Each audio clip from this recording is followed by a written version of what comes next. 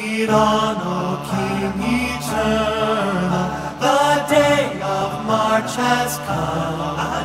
Henceforth in fields of conquest, your tents shall be our home. Through days of preparation, your grace has made us known, and now, King eternal, we live. Good morning and welcome. Here we are again. For the life of me, I never would have guessed that someday I would become a televangelist.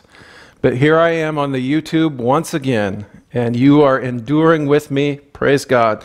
Had a lot of fun last week for our drive-up service, and we're going to be doing that again next week for Father's Day. So we'll look forward to seeing you in the parking lot. But today we are continuing on in Acts. We got some good stuff from the beginning, the first half of chapter 17. But before we jump into chapter 17, I want to recap some of the things that we looked at from a couple weeks ago in the 16th chapter. The knowledge and power we need for every challenge we face comes through relationship with the Lord. He gives us the gift of each other. Think of the text from John 15, the vine and the branches. The Lord just works through us to bless others. And the power that we need and the knowledge we need to handle every situation that we come up against, it's not through the right kind of words or our merits that we have earned or rituals that we performed. It's through a living relationship with the Lord. And it is the Spirit who directs Paul and company away from one area to go to Macedonia. So another thing that we looked at from last week, you remember they're in jail, and what are they doing? They're singing and they're praying. And we know how the Lord worked in that situation. So the second thing is, when you're stuck, I said, pray and sing hymns to God and watch what the Lord does to move situations around you. And I think it seems like such a simple thing. But even in those simple things, if we're faithful in them, I think the Lord uses them to bless us. And then number three, everywhere the gospel goes, it breaks down walls that separate people. It heals us of our blindness to each other. Praise God for that. You know, there are a lot of walls separating people these days. There's a lot of blindness to one another these days. This Philippian jailer, he's just doing his job. He had no idea when Paul and Silas would be arrested and when he would tie them up, that eventually these would be the men who would literally save his life and give him hope and help him discover what real life was. So those were some of the lessons that we can garner from the 16th chapter of Acts. And today we're looking at a few other things. In the 17th chapter, after we find Paul and his humiliation in Philippi, he moves on to new territory. And they make their way even further into Macedonia. This time going from a district capital, administrative capital, to the real capital of Macedonia, Thessalonica. It says, when we had passed through Amphipolis and Apollonia, they came to Thessalonica. There was a Jewish synagogue there, and as was his custom, Paul went into the synagogue, and on 3 Sabbath days he reasoned with them from the Scriptures, explaining and proving that the Christ had to suffer and rise from the dead. So Thessalonica, it is a seaport. There's a lot of commerce that passed through this city. And at this time already, it was the second largest city in ancient Greece, just behind Athens itself. So this is the location that they're in. You can see in this picture, there's a little bit of the ancient wall that is still there in Thessaloniki, I think it's called today. So Paul follows his normal pattern, and over 3 Sabbath days, possibly consecutive Sabbath days, we're not really sure, but over a fairly short amount of time, he is using the Old Testament to teach people about Jesus, about who the Christ is. So we're not told what scriptures that he uses specifically, but we can infer. I think in my mind it's probably a fairly short list of what he might be using. So in Acts chapter 13:35, we've already seen Paul use Psalm 16, verse 10, to make this same point about Jesus. You will not abandon me to the grave, nor let your Holy One see decay. So this Holy One of God will not decompose like a normal body. And then I think of Isaiah 53. I think there's some verses in Isaiah that lend itself to this kind of argument that Paul is making with other Jews very easily. For he was cut off from the land of the living. For the transgression of my people he was stricken. But after the suffering of his soul he will see the light of life and be satisfied. I love that verse. It just makes me so happy for Jesus. I think it's great. So Paul is using this and he's proclaiming these things. This Jesus I am proclaiming to you is the Christ, he said. And some of the Jews were persuaded and joined Paul and Silas, as did a large number of God-fearing Greeks and not a few prominent women. So in reasoning from the scriptures, they're able to convince some people, and some of these that are included are these prominent women. They're mentioned again, and they will be mentioned more times coming up. Gentile women, in particular, they seem to be a demographic with hearts that are hungry for God.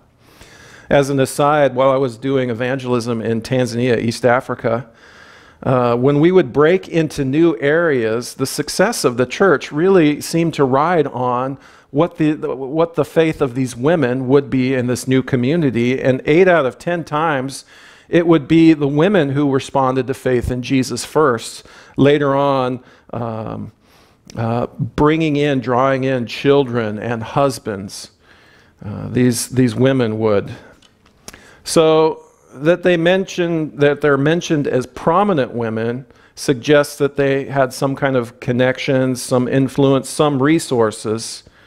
Yet even as they find success with certain groups of people in the sharing of the gospel, there are others there who resist. Once again, we find jealous Jews. But the Jews were jealous, so they rounded up some bad characters from the marketplace, formed a mob, and started a riot in the city. You see, everywhere the gospel goes, it produces fruit. Praise God for that. And yet everywhere the gospel goes, it seems like time and time again, they are constantly facing resistance. We've already read about jealous Jews in Acts. Jealousy that they're not the ones in control of access to God. Jealousy over the Gentiles being included. Jealousy that some of their members of their club and their synagogue are being siphoned away and joining this other thing going on. So when people act out of jealousy, they tend to unleash a lot of chaos in situations. Even, maybe they don't intend the full extent of that, but when a person acts out of jealousy, they just seem to unleash chaos. And these Jews are crafty, and they know where to find people that they can influence, and they know where to find these troublemakers that they can stir up and who are willing to form a mob. And there's a certain group of people that they want to be a part of a mob just because of the life of the mob and the energy it brings, and it's just a chaos that feeds itself. So they rushed to Jason's house in search of Paul and Silas in order to bring them out to the crowd, but they did not find them. So they dragged Jason and some other brothers before the city officials, shouting, "These men have caused trouble all over the world and have come here. And Jason has welcomed them into his house. They are all defying Caesar's decree, saying that there is another king, one called Jesus." So this is all taking place, probably the marketplace for sure, and in the ancient agora. This is the ancient agora of not the modern buildings in the back, but the stuff all in front. This is this area where they would be where they would meet in front of officials of a city, and they would be drawn into that area. So this is the place where Paul is and where Paul is standing, which is kind of interesting. And I include these things sometimes to show, we think of Bible land and Bible stories as, far away in space and time, but these are real events, historical events, historically verified by extra-biblical sources even, and these events happen in real places, and we just need to remember that. So that's why I include some of those slides from time to time. So somewhere in this agora area, when they can't find Paul and Silas, they bring Jason and other brothers, and they raise these charges. The most serious is a kingly rival of Caesar himself.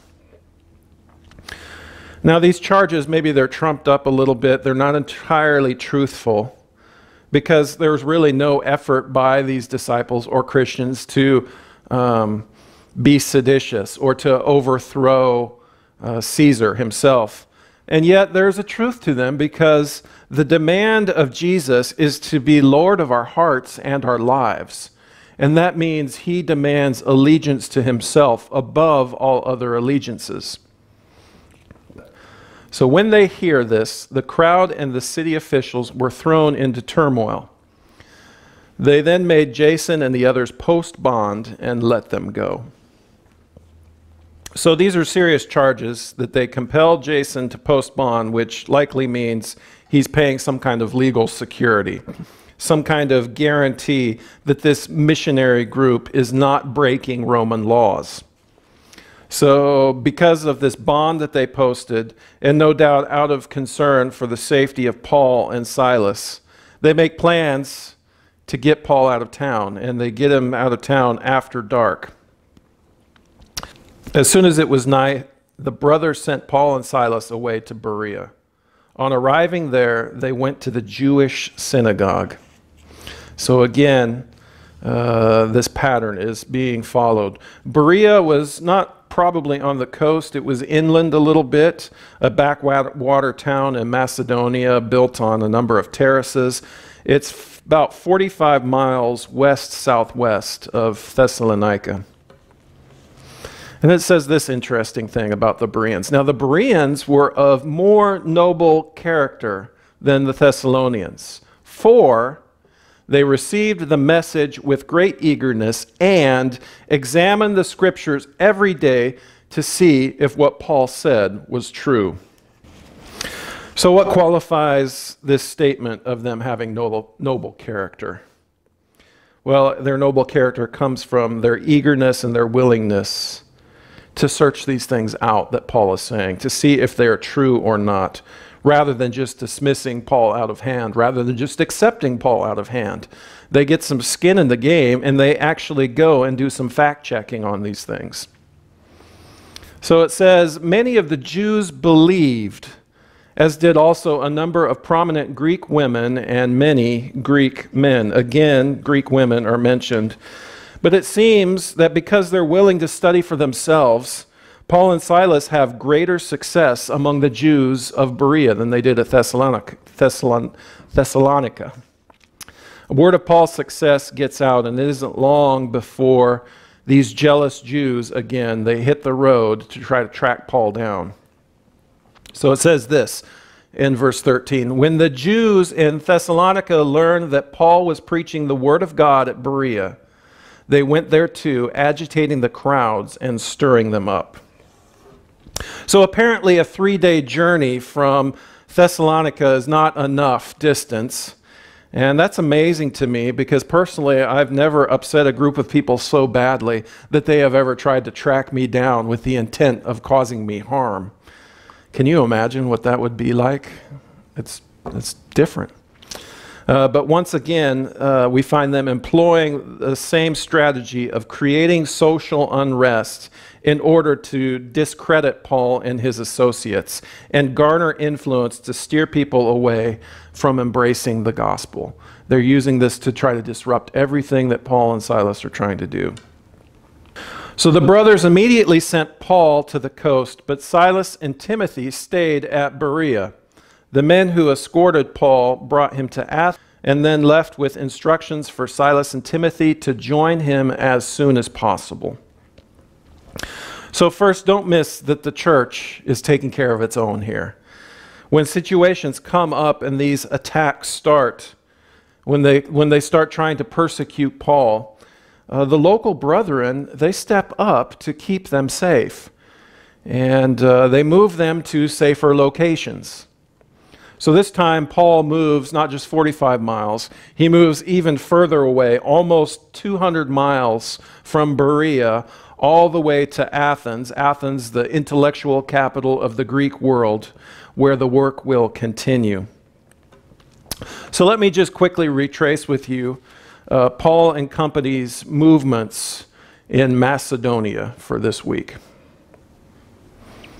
So remember, they head over to Philippi, and Philippi is where they have that incident with Lydia. They find her and this slave girl who is set free from the spirits that were controlling her to fortune tell, and then the Philippian jailer. All that happens at Philippi. And then remember, the crowds are stirred up, and they strip Paul and Silas and beat them. And even though they didn't know that they were doing this to Roman citizens. So anyway, in Philippi, they're shamed, and the brothers there have them move on, and so they leave from Philippi, and they head on down, eventually coming to Thessalonica. So the Jews in Thessalonica try to have Paul and Silas arrested after they gain some converts. They don't like the competition coming their way. So at nighttime then, they skip out of town and they head down west-southwest to Berea. I think it's probably inland a little bit more and not right on the coast. But these Bereans, because they're willing to search out the scriptures for themselves, it says they're of more noble character. And then from Berea, likely they travel by sea in order to get around Mount Olympus. You almost have to go by sea unless you go way inland. They come through the Aegean Sea and into Athens. So that's kind of where the story of what is happening in the second missionary journey has led. All of these different places in Greece now. And we'll pick up in 2 weeks when we're back online for the YouTube service. We'll pick up with Paul in Athens. But as we close today, I think there are several significant things that I want to draw your attention to. Lessons that we can learn from Acts chapter 17. First, we just have to say and own that, you know, the gospel, it's polarizing. It is polarizing. There are a lot of people who are resistant to accepting the yoke of Jesus' lordship. And so a question we have to ask ourselves as rich Christians in an age of hunger, as comfortable Christians in an age where we can, you know, find all kinds of pleasures and delights and things like that. At what point do you ever step up and try to put your neck on the line for Jesus? That's not a comfortable question to ask, but I think it is important to think about that sometimes. The battle to share the gospel of Jesus Christ, it's not an easy thing. Opposition is common. Maybe not this kind of opposition that Paul is facing, but opposition nonetheless, because, you know, we are in a war for people's hearts and their minds. And their eternal destinies are at stake. And yet we seem to not live up to the fullness of that a lot of times. See, Paul, he seems to hardly be able to get a word out of his mouth before he's attacked. It's not comfortable to put your neck on the line for Jesus. It's a lot easier to just keep your mouth shut, to go with the flow, to, oh, they'll kind of see from my lifestyle, and we let that be the only. I think that's a good thing. Absolutely, praise God for that. And we're even at Thessalonians, Paul says that you win them over by your pattern of your life, and yet somehow words have to be a part of. We have to be able to explain why we live the way we live, and when we don't, that is a problem, because in your silence, many times other voices are going to speak. This world screams at us. This is what you need to be afraid of. This is what you need to pay attention to. This is what is really valuable. This is what is true. These are the people who have knowledge. They have knowledge, but these people over here, these Christians, they just have faith. Don't listen to, there are all kinds of voices out there. And sometimes we yield the floor of our own voice of speaking up in Jesus' behalf. We give up ground there too quickly and too easily because it's hard to put your neck on the line for Jesus. So it's interesting, we have these events recorded in Acts, but we also have other windows into what's taking place there. The letters Paul writes to the Thessalonians. So in chapter 2, verse 1 and 2, it says this, "You know, brothers, that our visit to you was not a failure. We had previously suffered and been insulted in Philippi when they're stripped naked and beaten, as you know. But with the help of our God, we dared to tell you his gospel in spite of strong opposition." We dared to tell you. So how do they do this? It's because they have the help of God.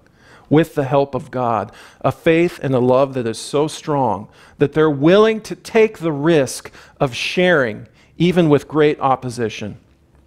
Second lesson for us. Oftentimes our efforts, they don't seem to be enough that we can reasonably expect any kind of positive result. But if we are faithful, even in small things, probably especially in small things, if we are faithful and try, the Holy Spirit will take those situations and those efforts, and he multiplies the fruit of them. And that's an important thing for us to remember. It doesn't seem like a few weeks in Thessalonica would be enough to plant a church. Paul didn't even have the opportunity to be, we've told he's got 3 Sabbath days that he gets to share. And then we don't know how much time outside of that. And yet the Holy Spirit takes this. As we read, "You know, brothers, that our visit to you was not a failure." It wasn't a failure even though they're driven out of town and they have to sneak out at night. It's not a failure because the Holy Spirit takes of their efforts and produces fruit that honors him, that honors God, that grows the church in faith. So then a third lesson, I would say just take a page out of the book of the Bereans. They eagerly examine the scriptures. It says daily they examine the scriptures. They invest by searching out the truth. They get skin in the game by actually taking the time and making the effort to try to figure these things out. And so, church, we need to have that kind of character as well. Examining the scriptures, studying the scriptures, it helps us recognize and understand what is true, what is meaningful.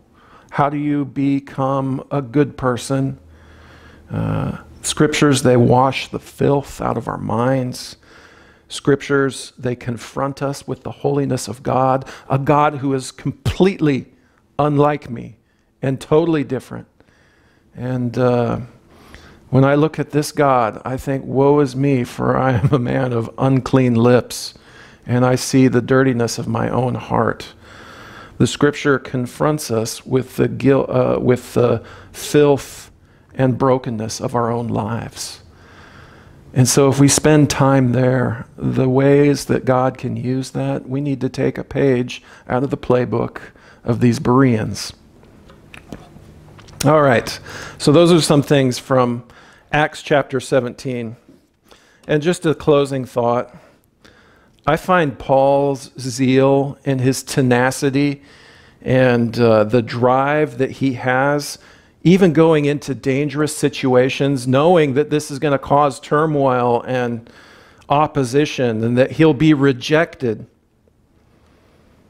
You see, this is very far from my own experience. I've not faced a whole lot of persecution in my own experience of faith in Jesus.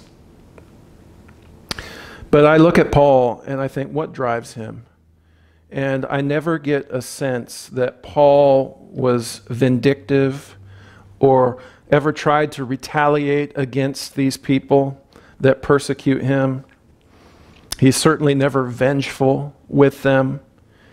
And he doesn't even really seem to have fear as a motivation for avoiding certain things or going in certain areas or not. So I think in the end, the only way that you can explain this kind of behavior, it's only great love that would express itself. Great love that was given and received over the course of many years, that would build a Saul into a Paul to have this kind of character, that they are able to constantly put their neck on the line for Jesus Christ and have what God desires and what God wants as their first thought and not as an afterthought. You see, at the center of this universe, the very core of all reality, it's not chaos. It is a heart of love. And the closer Paul gets to this divine love, the greater his capacity to face whatever challenges come his way. The closer that Paul gets to this heart of love, the more perfectly he can go into situations and bring the love of Jesus Christ, despite all the voices that want him silenced, all the opposition, all the people he doesn't, that don't want to hear what he has to say. In spite of all of that, Paul goes to those places because of the love of God.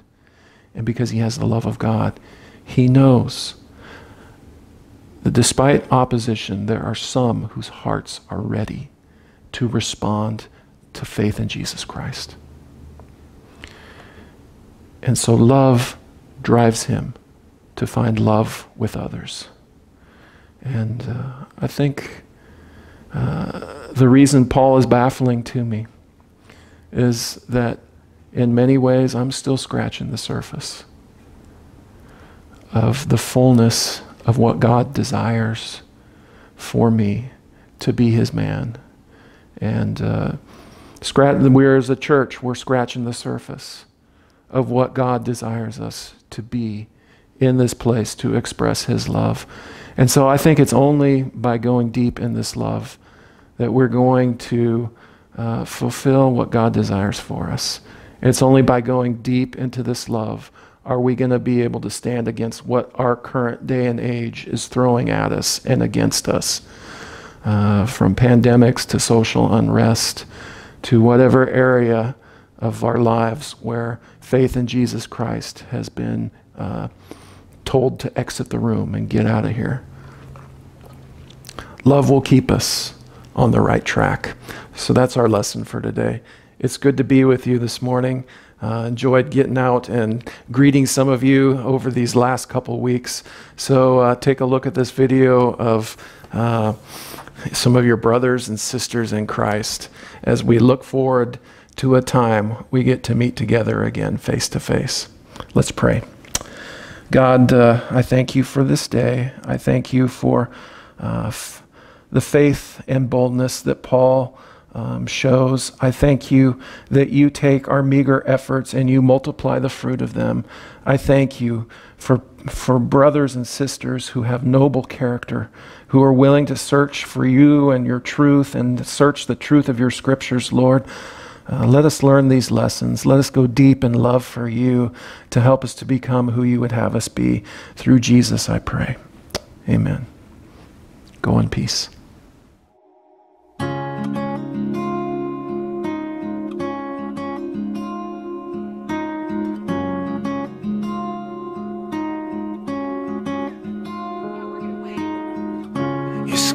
is blue, your world is brutal. I've been trying to turn and face it.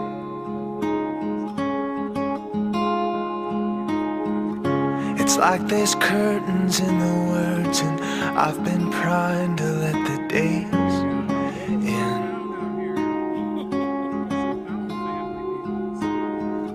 Well, I can believe until I see, but I just need to know you'll find me when the light bleeds in.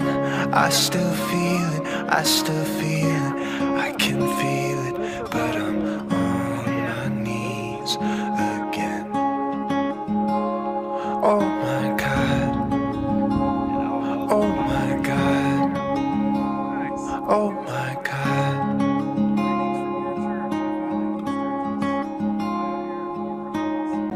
I walk the line, fake it fine, but in the night I'll ride the hurricane.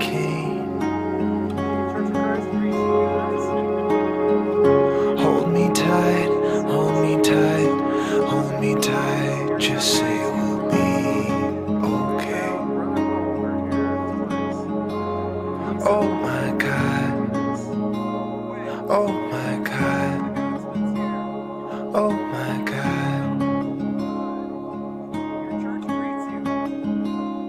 oh my God, oh my God, oh my God.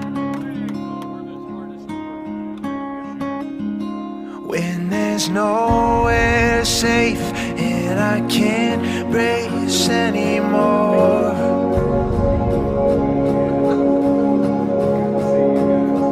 when the whole world shakes and the darkness breaks the door,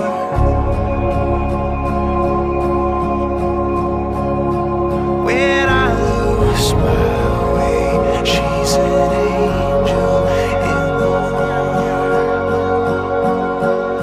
Oh my God, oh my God, oh my God, oh my God, oh my God, oh